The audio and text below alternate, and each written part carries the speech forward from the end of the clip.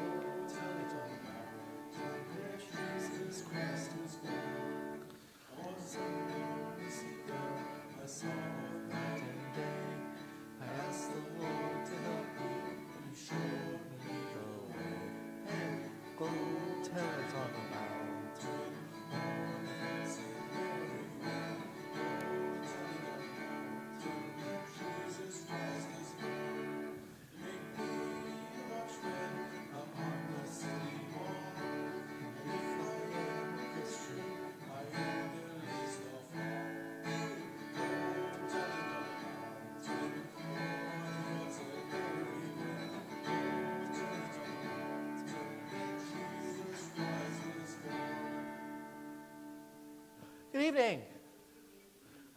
This evening we celebrate Quadragesima Sunday. That is the final Sunday in pre-Lent, as Lent begins this Wednesday on Ash Wednesday. So let us begin in the name of the Father, and of the Son, and of the Holy Spirit. Amen. Lord, bless us with the wisdom to praise you in spirit and in truth, so by following your holy will we may gain eternal salvation. Amen. My dear brothers and sisters, let us take a moment, confess our sins to God in ways that we have failed him and our neighbor in thought, word, deed, and omission, so that we may worthily participate in this holy sacrifice. Please now make an examination of your conscience.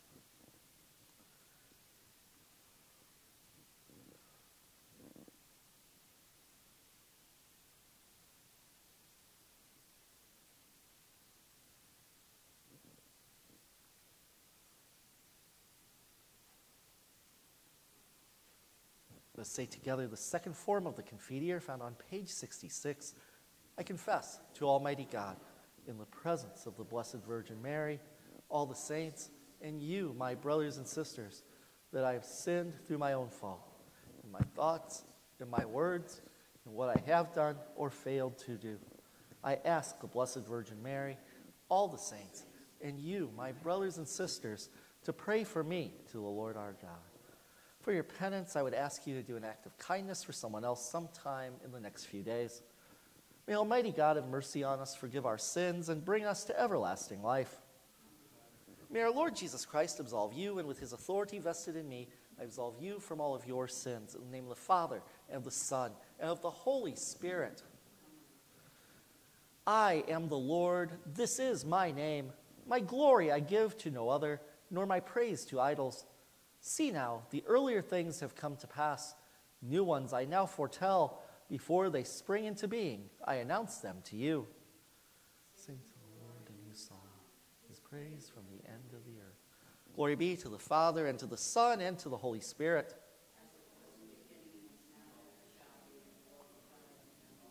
Lord, have mercy. Christ, have mercy. Lord, have mercy. The Lord be with you. Let us pray. Lord Jesus Christ, you have called us to new ways and new beginnings. You have made us a new creation. May we be ever thankful for past mercies, ever joyful for past favors, and be ever more passionate to serve you. For you live and reign with the Father and the Holy Spirit, one God forever and ever. Please be seated for our first reading.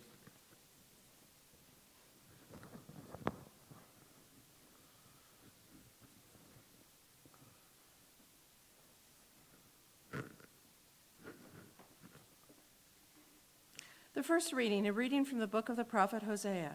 Thus says the Lord, I will lead her into the desert and speak to her in her heart. She shall respond there as in the days of her youth, when she came up from the land of Egypt. I will espouse you to me forever. I will espouse you in right and in justice, in love and in mercy. I will espouse you in fidelity, and you shall know the Lord. This is the word of the Lord. Thanks be to God. Please respond, the Lord is kind and merciful. The Lord is kind and merciful. Bless the Lord, O my soul, and for all my being, bless his holy name. Bless the Lord, O my soul, and forget not all his benefits. The Lord is kind and merciful. He pardons all your iniquities, heals all your ills. He redeems your life from destruction, crowns you with kindness and compassion. The Lord is kind and merciful. Merciful and gracious is the Lord, slow to anger and abounding in kindness. Not according to our sins does he deal with us, nor does he requite us from according to our crimes. The Lord is kind and merciful. As far as the east is from the west, so far has he put our transgressions from us. As a father has compassion on his children, so the Lord has compassion on those who fear him. The Lord is kind and merciful. The second reading is a reading from the second letter of St. Paul to the Corinthians. Brothers and sisters, do we need, as some do, letters of recommendation to you or from you? You are our letter, written in our hearts, known and read by all, shown to be a letter of Christ, ministered by us, written not in ink, but by the Spirit of the living God, not on tablets of stone, but on tablets that are hearts of flesh. Such confidence we have through Christ toward God. Not that ourselves we are qualified to take credit for anything as coming from us. Rather, our qualification comes from God, who has indeed qualified us as ministers of a new covenant, not of letter but of spirit. For the letter brings death, but the Spirit gives life. This is the word of the Lord. Thanks be to God.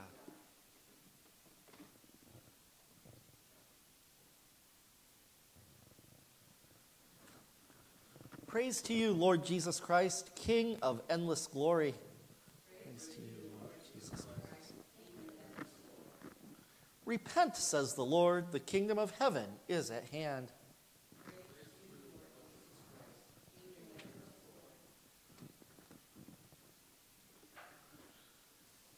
The Lord be with you. A reading from the Holy Gospel according to St. Mark. The disciples of John and of the Pharisees were accustomed to fast. People came to him and objected, "Why do the disciples of John and the disciples of the Pharisees fast, but your disciples do not?" Jesus answered them, "Can the wedding guests fast while the bridegroom is with them? As long as they have the bridegroom with them, they cannot fast. But the days will come when the bridegroom is taken away from them, and then they will fast on that day. No one sews a piece of unshrunken cloth onto an old cloak. If he does, its fullness pulls away the new from the old, and the tear gets worse. Likewise, no one pours new wine into old wineskins. Otherwise, the wine will burst the skins, and both the wine and the skins are ruined. Rather, new wine is poured into fresh wineskins." This is the gospel of the Lord.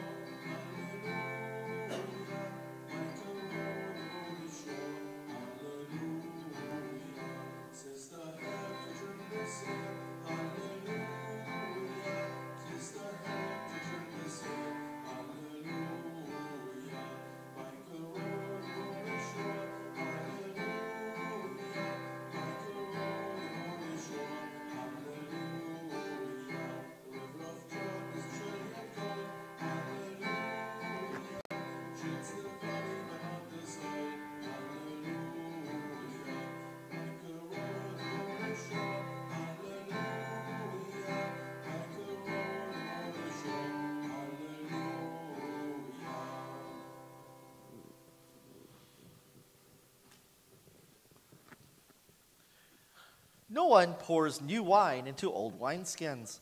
Otherwise, the wine will burst the skins, and both the wine and the skins are ruined. These words are taken from today's gospel according to St. Mark, in the name of the Father, and of the Son, and of the Holy Spirit. My dear brothers and sisters in Christ, I don't know about you, but I have never had the opportunity to drink wine out of skin. I don't know what I would do if someone brought it to me, but if you have, let me know what it's like. I'd like to get curious about that. But why is Jesus talking about old and new wineskins and old and new cloth? Well, when we see that the disciples of John and the Pharisees are getting on Jesus and his disciples for not fasting, they're not following what they have always thought was the right thing to do. But the circumstances have changed since the Son of God is in their midst right then and there.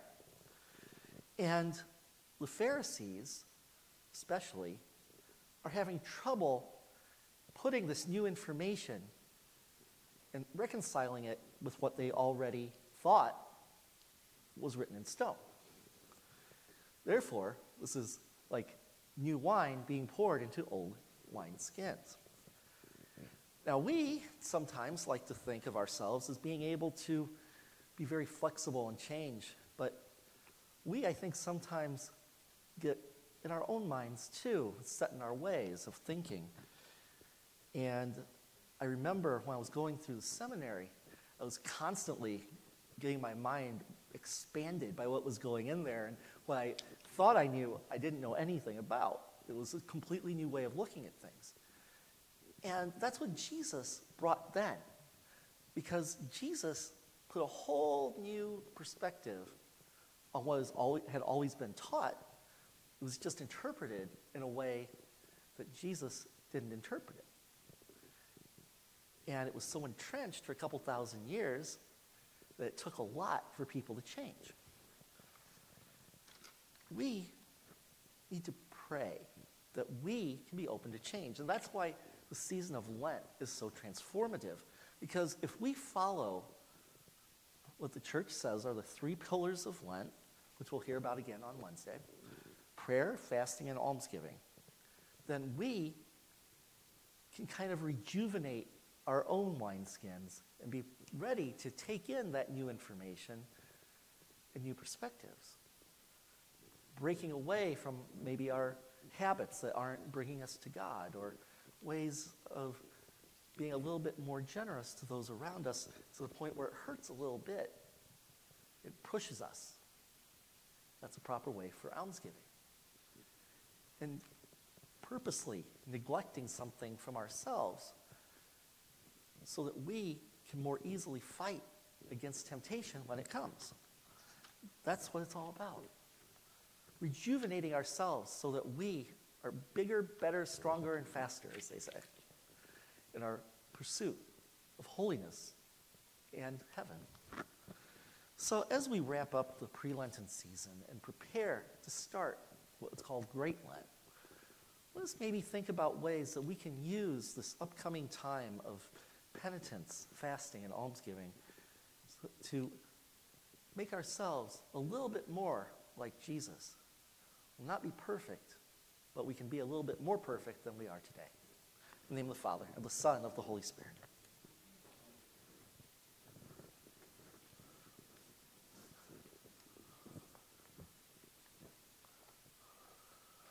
Let us now stand and turn to page 71 and say together the creed that unites us as Christians. I believe in one God, the Father, the Almighty, maker of heaven and earth, of all that is seen and unseen. I believe in one Lord, Jesus Christ, the only Son of the Father, God begotten of the Father, God from God, light from light, true God from true God, begotten, not made, of one being with the Father. Through him all things were made. For us and for our salvation, he came down from heaven. By the power of the Holy Spirit, he was born of the Virgin Mary and became man. For our sake, he was crucified under Pontius Pilate. He suffered death and was buried. On the 3rd day, he rose again in fulfillment of the Scriptures. He ascended into heaven and is seated at the right hand of the Father. He will come again in glory to judge the living and the dead, and his kingdom will have no end. I believe in the Holy Spirit, the Lord and giver of life, who proceeds from the Father. With the Father and the Son, he is worshiped and glorified. He has spoken through the prophets. I believe in one holy, Catholic, and apostolic church. I acknowledge one baptism for the forgiveness of sins. I look for the resurrection of the dead and the life of the world to come. Amen. The Lord be with you. We come now before the Father to ask him for what we need, knowing that he will hear us. Our response will be, Lord, hear our prayer.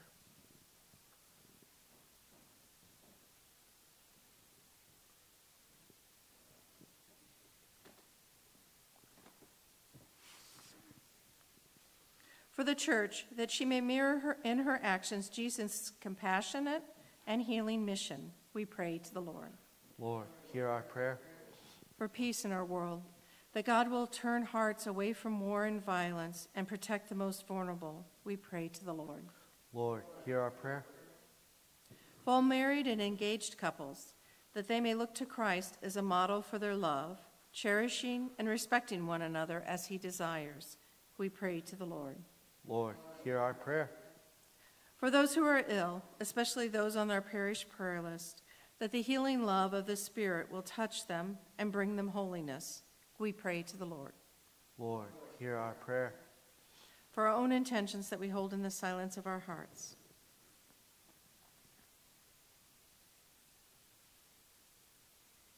And for whom this Mass is offered, for the repose of the soul of Bishop Jerry Rafalko, we pray to the Lord. Lord, hear our prayer. For all the faithful departed, especially Regina Say, who was buried from our parish Saturday, and those who will die today, that they may come to share in the fullness of Christ's glory in the heavenly kingdom, we pray to the Lord. Lord, hear our prayer. Loving and merciful God, we turn to you in our time of trouble. Hear our prayers that we might be glad and rejoice with you forever, with your Son, our Lord Jesus Christ, who lives and reigns with you and the Holy Spirit, one God, forever and ever. See, I am doing something new. Now it springs forth. Do you not perceive it?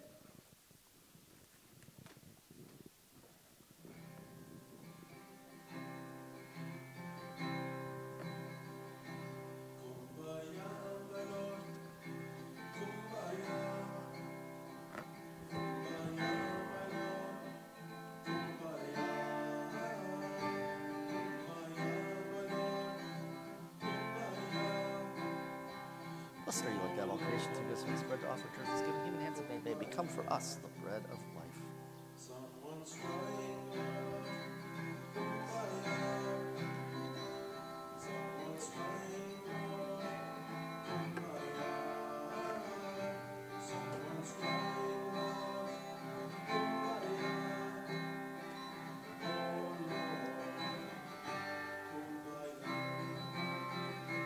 The mystery of the swine.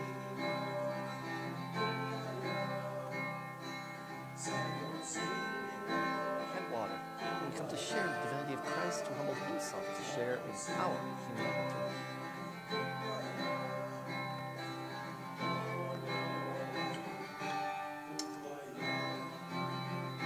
Blessed are you, Lord God, of all creation, through your goodness, with wine to offer fruit of my work in hands, may become our spiritual drink. Lord God, we ask you to receive us and be pleased with the sacrifice we offer with humble and contrite hearts. Come, Holy Spirit, and bless the sacrifice prepared for the glory of your holy name. Lord, wash away my iniquity. Cleanse me from my sin. Receive this offering of Holy Trinity, which will make in memory of the passion, resurrection, and ascension of our Lord Jesus Christ, and honor of the Blessed Virgin Mary and all the saints, and all those who like memory we honor on earth, intercede for us in heaven.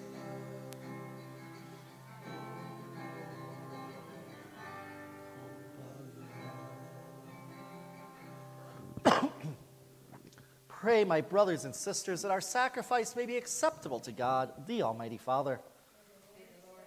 Sacrifice for my name, for the praise and glory of his name, for our good and for the benefit of his holy church.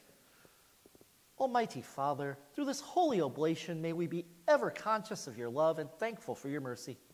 We ask this in the name of your Son, Jesus Christ, who lives and reigns with you and the Holy Spirit, one God, forever and ever. The Lord be with you. Lift up your hearts. Let us give thanks to the Lord our God.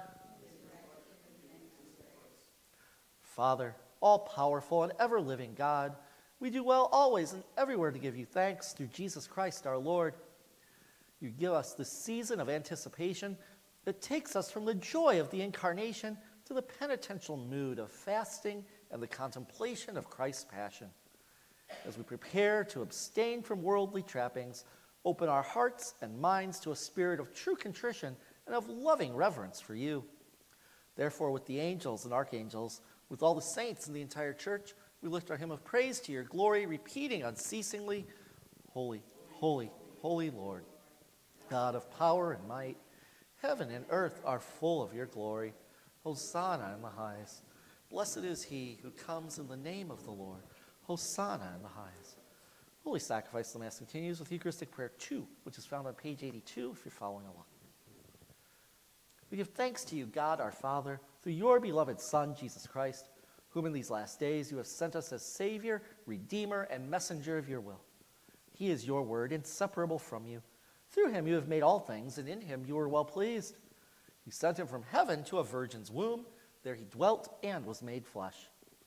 He was revealed as your Son, born through the Holy Spirit and of the Virgin. When he suffered, he fulfilled your will and gained for you a holy people. He stretched out his hands to free from suffering those who believed in you. When he was betrayed to his freely chosen suffering, thereby to destroy death, to break the chains of darkness, to crush hell beneath his feet, to give light to the just, to make a covenant, and to manifest his resurrection. He took bread, he gave you thanks, and said, "Take and eat. This is my body, which is broken for you."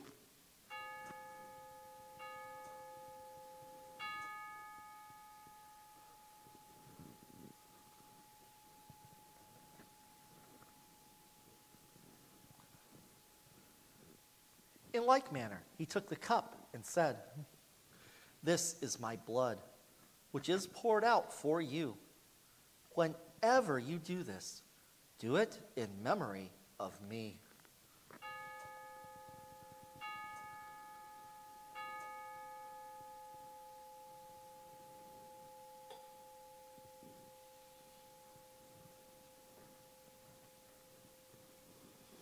Together, calling then his death and resurrection to mind, we offer you the bread and the cup. We thank you for allowing us to come before you and to serve you. We ask you to send your Holy Spirit upon the offering of your holy church to gather all in unity. Grant to all who partake of these holy mysteries the fullness of the Holy Spirit for the strengthening of their faith in the truth. So may we praise and glorify you through your Son, Jesus Christ. Through him may glory and honor be yours with the Holy Spirit in your holy church, now and forever and ever. Let us now sing with confidence to the Father in the words our Savior taught us.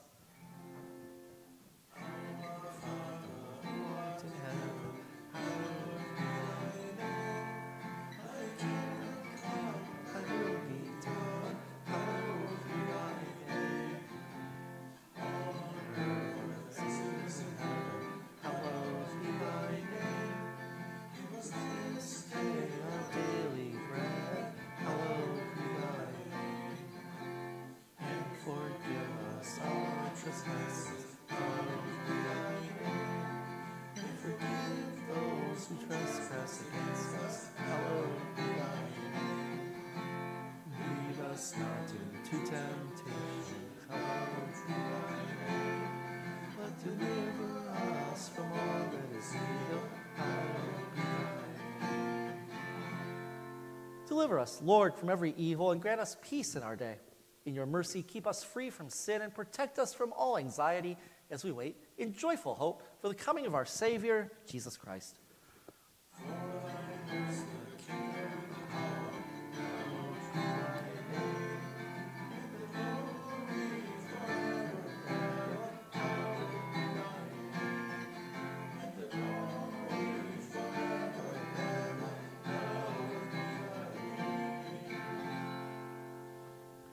cup of blessing which we bless, is it not a participation in the blood of Christ? The bread which we break, is it not a participation in the body of Christ? Because there is one bread, we who are many are one body, for we all partake of the one bread. May the union of divinity and humanity in Jesus Christ bring us sanctification and eternal life. Amen. Lord Jesus Christ, you said to your apostles, I leave you peace. My peace I give you. Do not look at our sins, but on the faith of your church, and grant us the peace and unity of your kingdom, where you live forever and ever. The peace of the Lord be with you always. Let's offer to one another a sign of Christ's peace.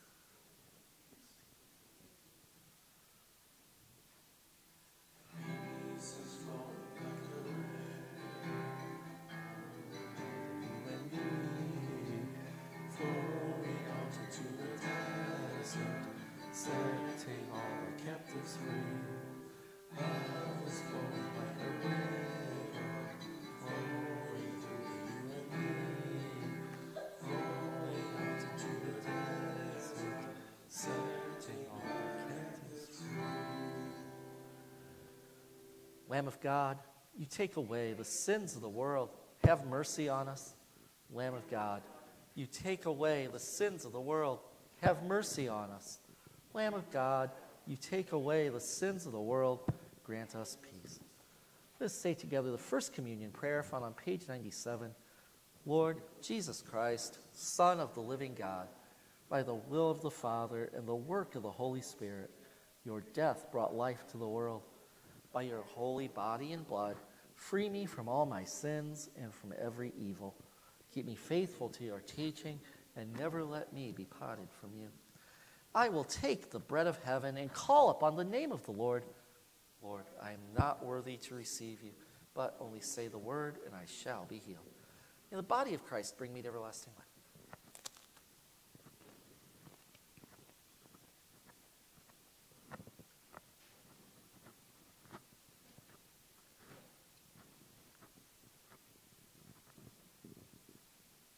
May the blood of Christ bring me to everlasting life.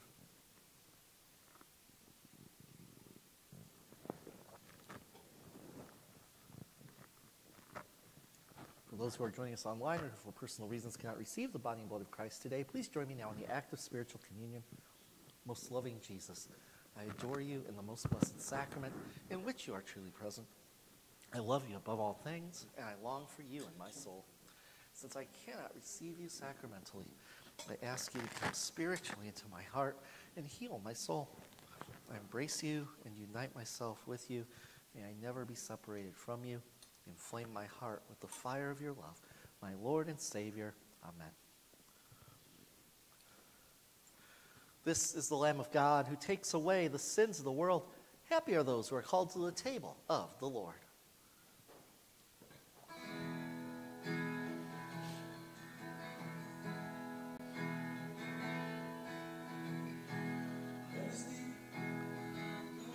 Body and blood of Christ. Body and blood of Christ. The body and blood of Christ.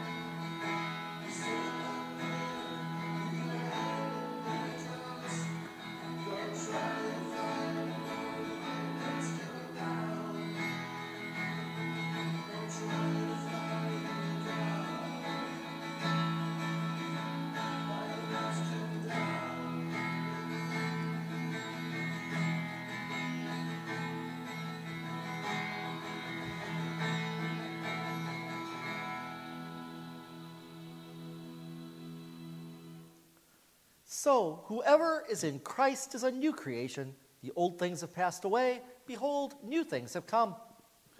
Let us pray. Heavenly Father, through this sacred banquet, you unite us to your Son. May we come to know and love you through him, the bridegroom of our souls. We ask this through the same Jesus Christ, who lives and reigns with you in the Holy Spirit, one God forever and ever. The Lord be with you. May the blessing of Almighty God, the Father, the Son, and the Holy Spirit come upon you and remain with you forever. Amen. Let's go in peace to love and serve the Lord. Thanks be to God. Please join me now in the prayer of St. Michael. Holy Michael, the Archangel, defend us in battle. Be our safeguard against the wickedness and snares of the devil. May God rebuke him, we humbly pray. And to you, O Prince of the heavenly host, by the power of God, cast into hell Satan and all the evil spirits who wander through the world seeking the ruin of souls. Amen. Please join me now in a prayer for peace with the prayer of St. Francis. Lord, make me an instrument of your peace. Where there is hatred, let me sow love. Where there is injury, pardon. Where there is doubt, faith. Where there is despair, hope. Where there is darkness, light. And where there is sadness, joy. O divine Master, grant that I may not so much seek to be consoled as to console, to be understood as to understand, to be loved as to love. For it is in giving that we receive. It is in pardoning that we are pardoned. And it is in dying that we are born to eternal life. Amen. My dear brothers and sisters in Christ, thank you for bearing with me, for adding that in tonight. I thought we just needed to pray for a little bit more peace in the world tonight. So I hope you have a wonderful weekend. Take care of yourselves. Take care of each other. Remain in a state of grace. Fight evil wherever you find it. Spread joy wherever you go. And don't forget, Ash Wednesday, 9 a.m., 5:30 p.m. Come here and get your ash.